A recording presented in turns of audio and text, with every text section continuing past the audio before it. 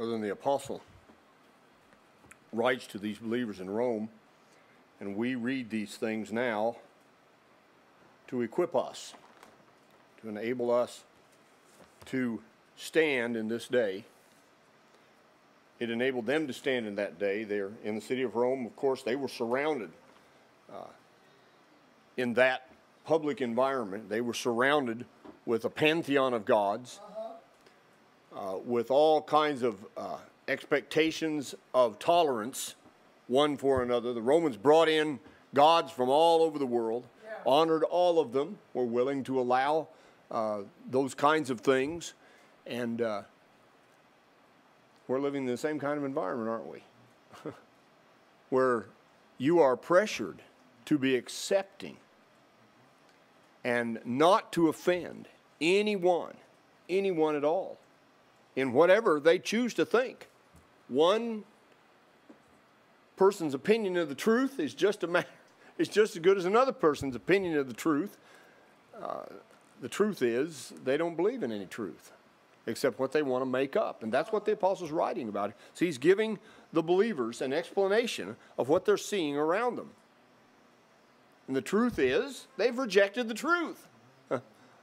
Those who have rejected God have rejected His truth. And when you see that, that enables you to stand. It enables you to stand as part of the armor of God that we're granted in Christ Jesus. Put on God's whole armor. Put on the whole armor of God that you may be able to stand against the wiles of the devil.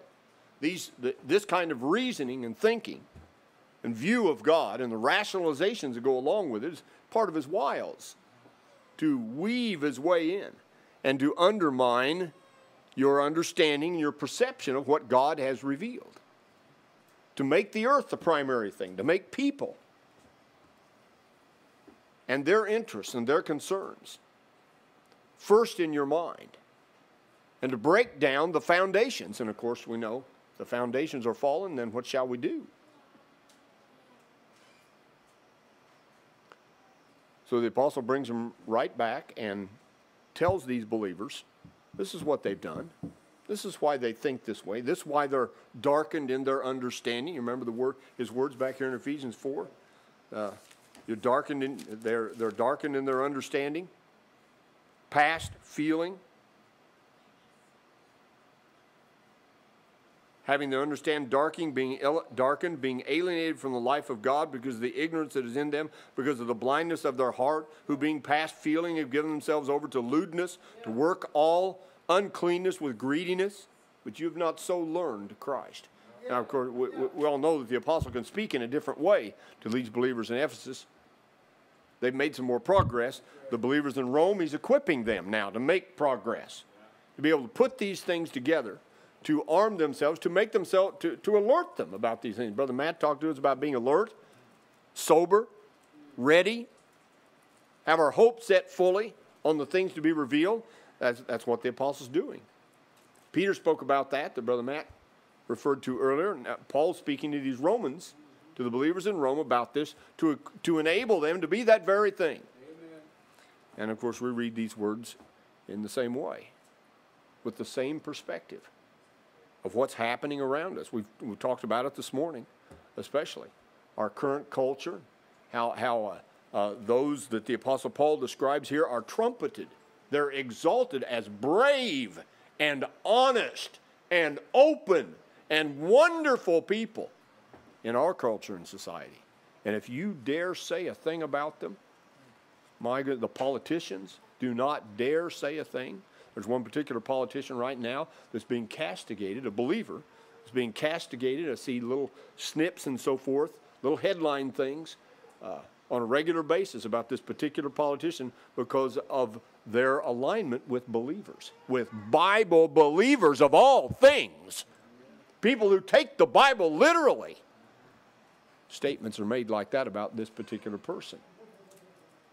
And of course, if they continue to if this particular politician continues to make themselves, to keep themselves in the spotlight and so forth, they're going to go after him even more from that perspective, see, and castigate them and do as much damage as they possibly can because of their thinking.